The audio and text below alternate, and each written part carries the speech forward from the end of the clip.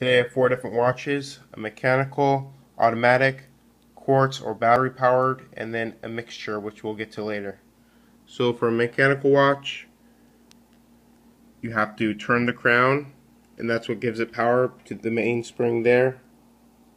And then it goes to this game and balance wheel and then the other gears.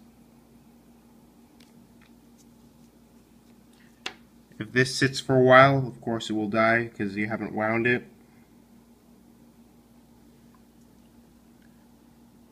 For this automatic, it is based on your movement of your hands. You can wind it with the crown if you choose so. And if it sits for a while without you wearing it or winding it, it will die.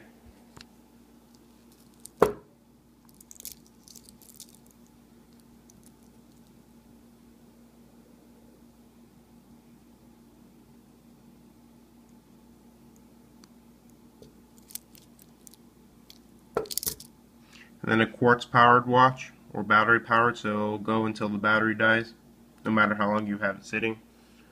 And then this one is interesting because it's a mixture of both an automatic and a quartz powered. So if you have this sitting, the mechanical part you see there will stop to function, but the hour and minute hand will continue to move, so you won't have to reset the time. Like for example, if these two watches, I haven't wound it or worn it in a long time, I will have to take out the crown and adjust the time. But this one I won't. This is automatic because if this is dead, you don't have to pull out the crown to wind it like this watch. You would just put on your wrist, give it a flick, it will spin. The disc in the back winding the spring there. So the mechanical part only is the second hand. They're not connected. It's just for look. It's interesting because you can see the movement here, but then again, if you have it sitting, you don't have to keep pulling out the crown and adjust the date, time, hours. So these are the differences between a mechanical,